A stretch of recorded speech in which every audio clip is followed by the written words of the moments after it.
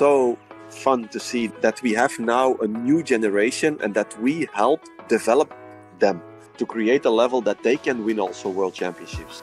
And that's amazing. It feels the same like winning myself.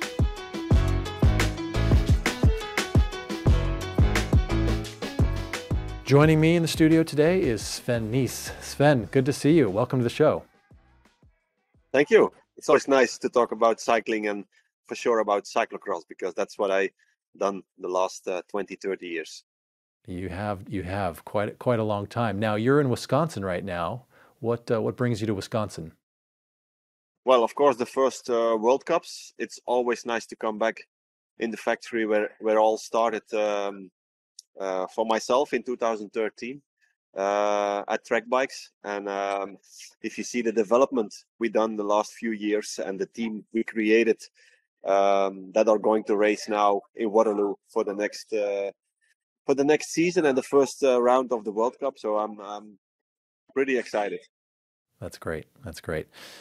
Sven, if you don't mind, I'd like to rewind a little bit and start just learning a little bit more about yourself and where you came from and grew up. So let's start with, where were you born? I'm born in Belgium, in Bâle, where I still live.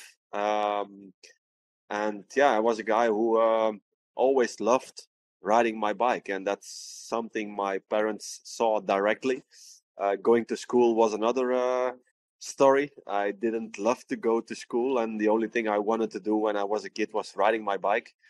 And the first 10 years, I came directly in competition in BMX.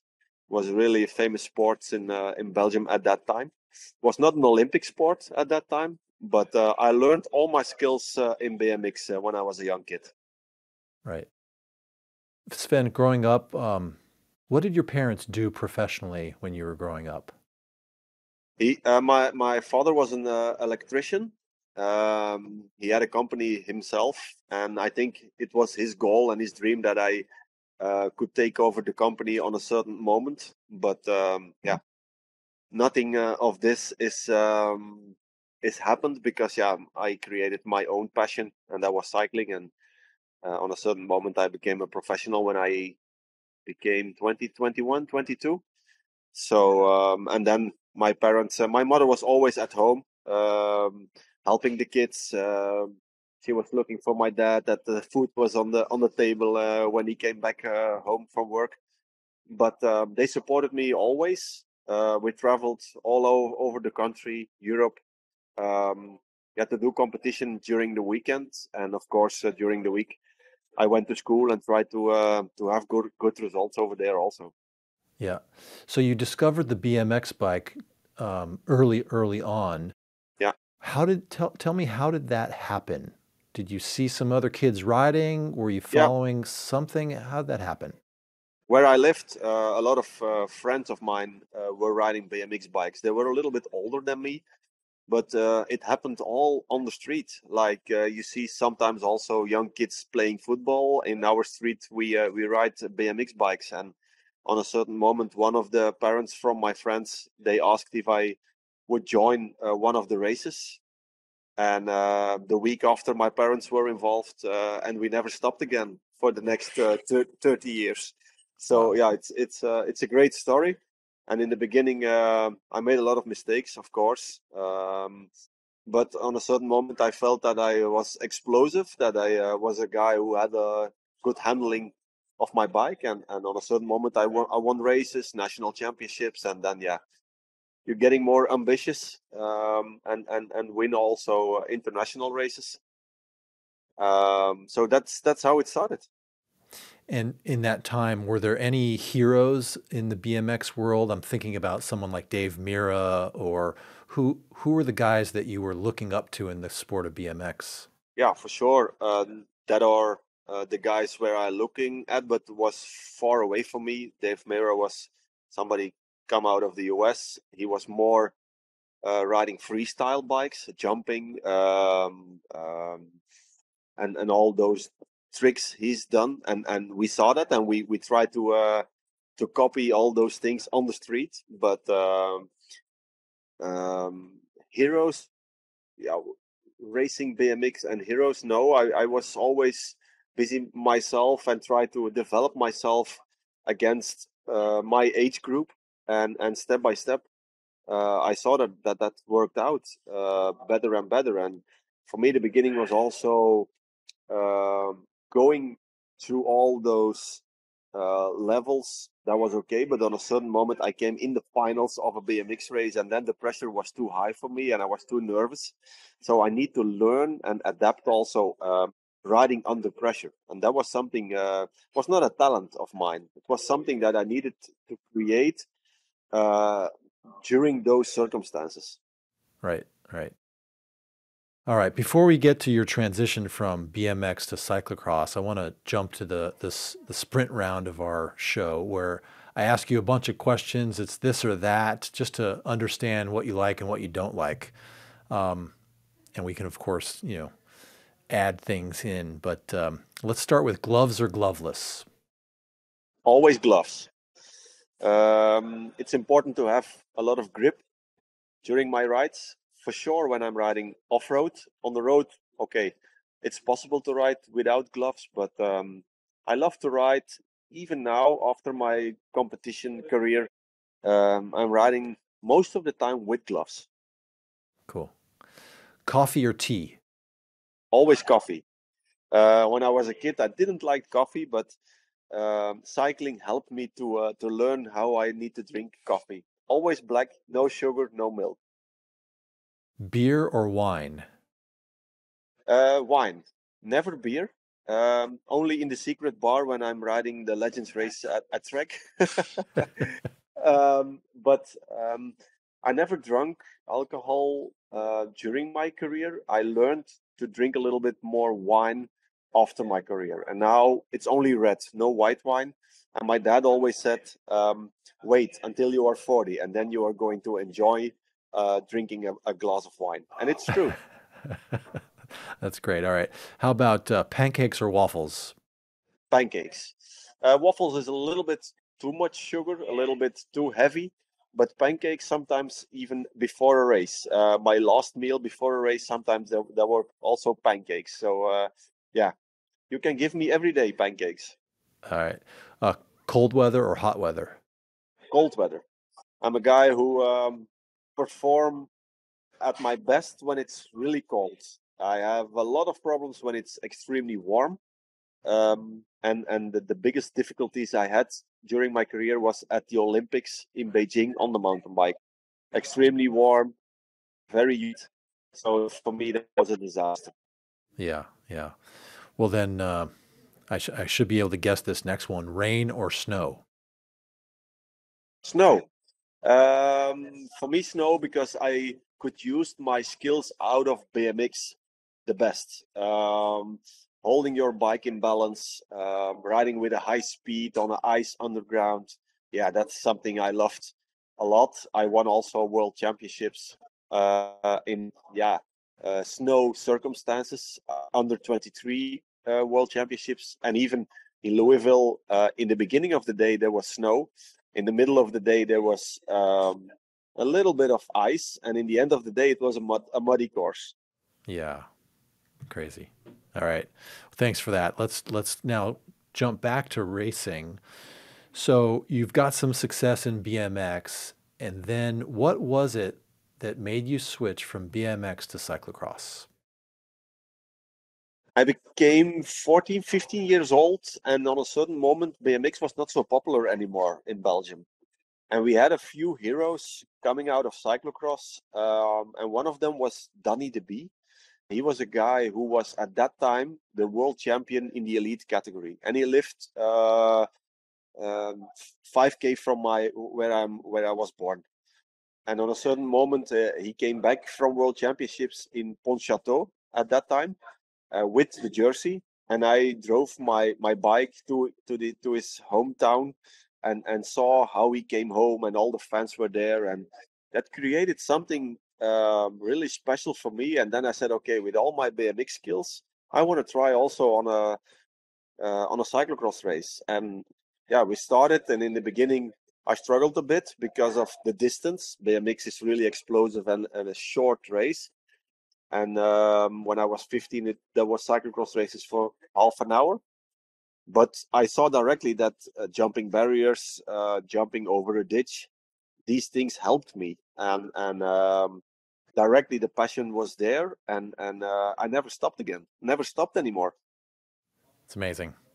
And in doing our research on you, you have so many victories across so many different categories of the sport. I almost couldn't list them all, right? I mean, dozens of victories, upwards of 50, 60 victories around the world, tons of world cross, super prestige, you name it.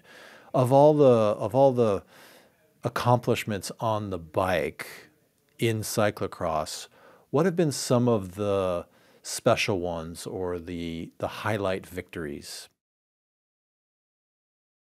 There are a lot, that's for sure, and all of them are really special. But there are a few key races that I never shall forget, and that's my 9 victories on the Koppenberg. It's a really special place for cycling in Flanders, all over the world. And winning over there, you need to be the strongest. You need to have the skills in the downhill. You need to use your tactics. So yeah, that for me is a special race.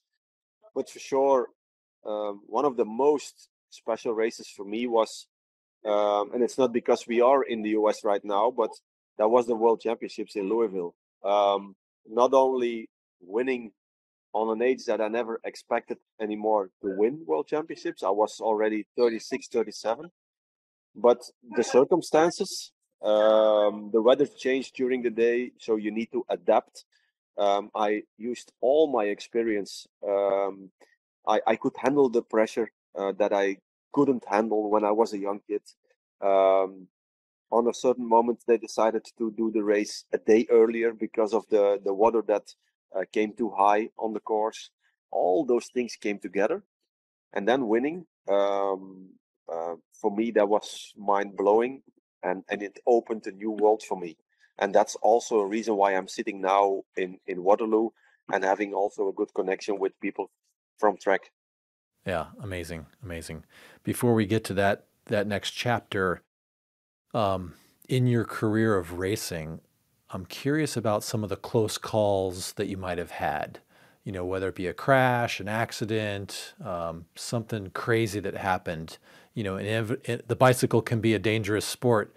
Um, can you recall some of your close calls or?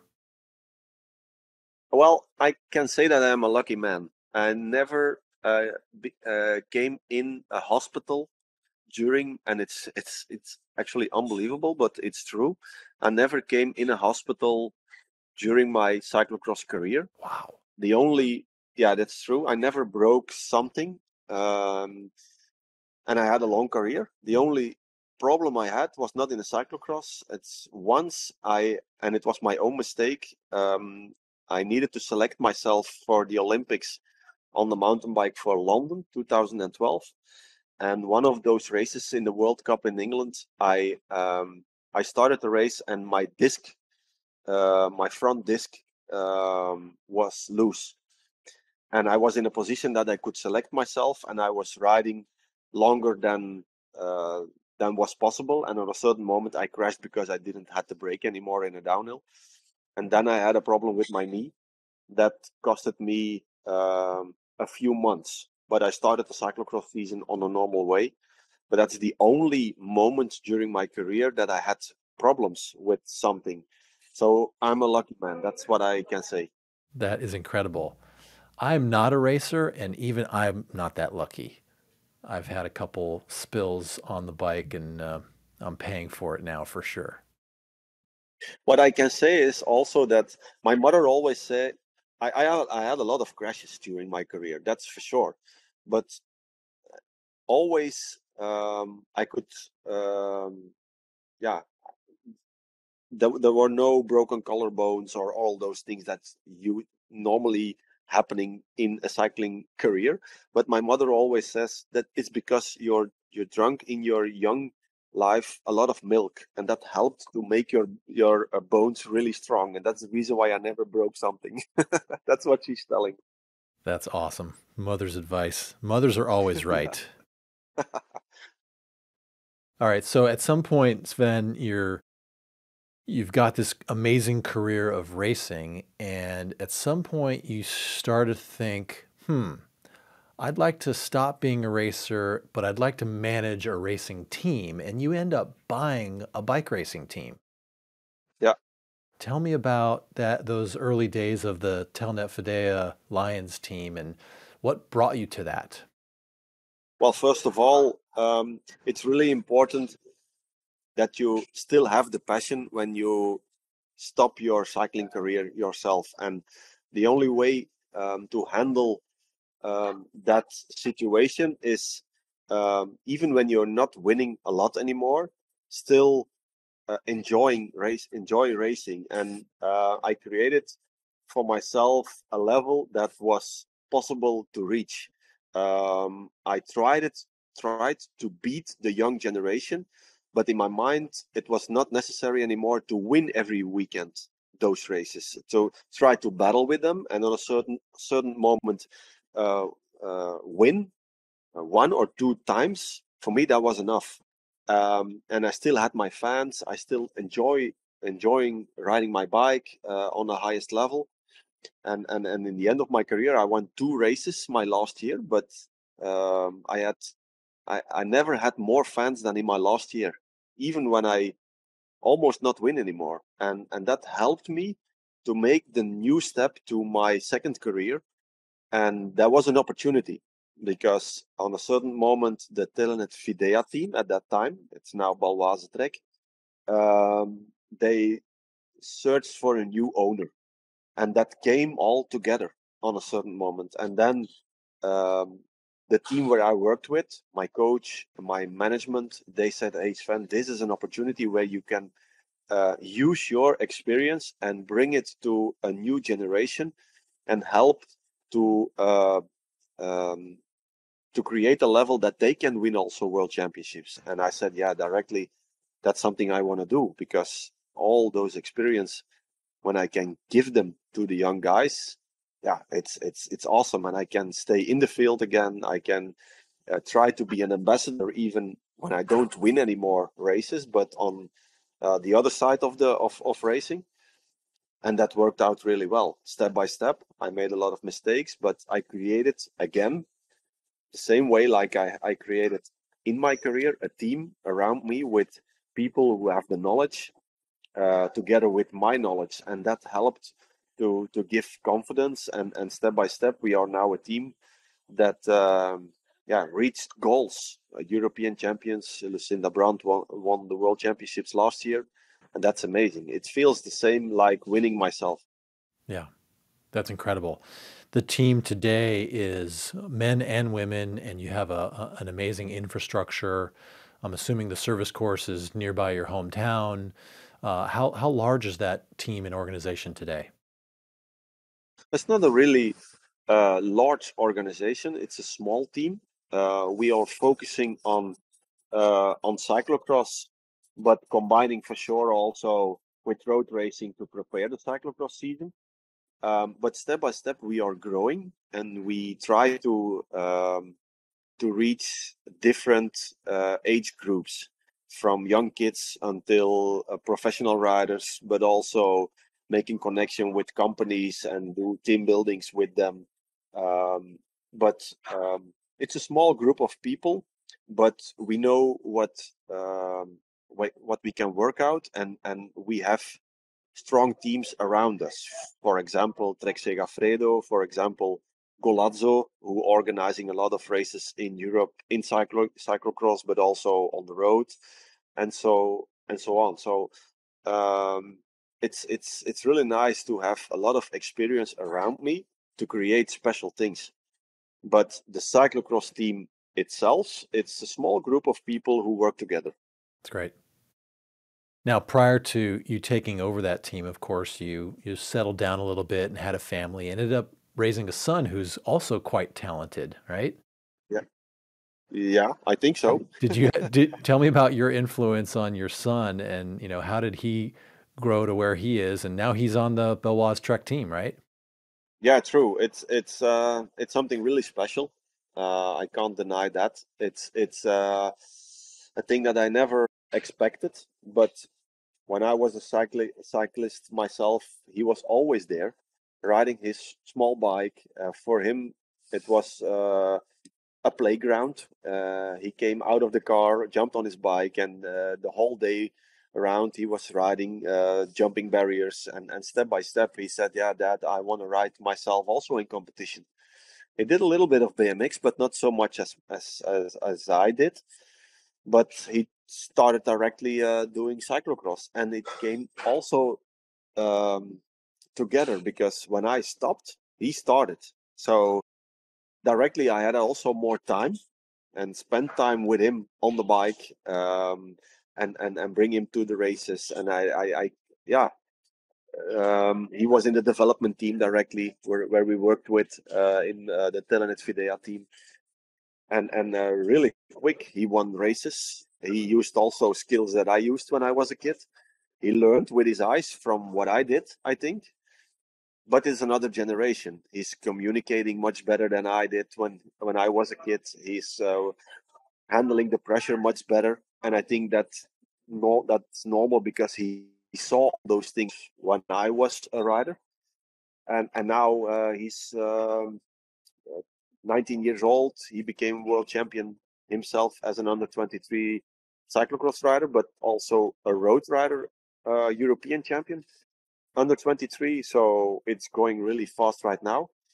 And yeah, now he's a professional cyclocross rider, learning, making mistakes step by step. We try to hold the pressure really low in the family, but for sure there is a lot of pressure outside because he has the name. That's He's normal. got the name. Uh, he's got the name, and now he's also become a professional cyclist on the road in the Trek Segafredo team. So it's amazing to see the development of Thibaut. That's great. Yeah, so fun to have a family member sort of follow in your footsteps. Yeah. Let's switch gears again to talk about the Sven Nys Academy. Tell me about the origin of the academy. What is it? When did you come up with the idea? And what are you doing now with it? Well, what we saw is that when I came into the Telenet Videa cyclocross team, they focused a lot on professional riders. And then we said, okay, if we want to do something for cyclocross in total, we need to do also some development with young kids, without pressure, but just having fun on the bike, learning from each other. And we created a special place in my own town where we have the Sven Nys Cycling Center, where we have off-road tracks for mountain bike, cyclocross, a little bit of BMX, and when that all opened in 2016 when I stopped my professional career. So we had the place, we had the space, and then I said, okay, now we are going to create an academy with kids between 6 and 14 years old that learn from each other. And in the first year, we had, I think, 65 riders who spent a week with me, and then a few other riders, a few other coaches. And we saw directly that that had a lot of potential. And we saw also that when they come from Monday until Friday, that they learned so much in 5 days. And I had also a lot of fun with them. And now we are in 2022, and 900 riders are coming to the Sven Nys Academy. Boys, girls, mixing together, doing some special camps only for girls during summer. So it's amazing to see how the academy, yeah, became bigger and bigger every year. And what we see now is that those kids become now also riders. Not all of them, and it's not the pressure that they need to ride in competition, but a few of them during those 5 years that we have the academy right now becoming champions in their categories already right now. It's so fun to see that that we have now a new generation and that we help develop them. And okay, they are going also to other teams, and that doesn't matter. But we help to let grow the sport in total, and that's also my ambition. That's amazing. Let me just see if I got this right. You said 900 riders you'll see this year? Yeah, true. It's crazy. Yeah, it's crazy to see. It's always in school holiday weeks that we do it from Monday until Friday. We have not an overnight camp, so they go home every day. They come at 9 o'clock in the morning and they leave again at 5 o'clock in the evening. But they come from all over Belgium, sometimes from Holland. We have a few guys coming out of Hungary. It's crazy to see how many people that also investing and try to learn in the academy from other kids. And yeah, we open now the academy for 2023 in November. And what we saw last year is in 15 minutes time, everything is sold out. Oh my God. That's incredible. Wow. And do you have a scholarship program? Let's say there's a child that just doesn't have the means. Do you have a scholarship fund or program to help? Not yet. But this is something we are going to work out also, because it's important that we give the opportunity to all the kids, and that's something we are making progress also step by step.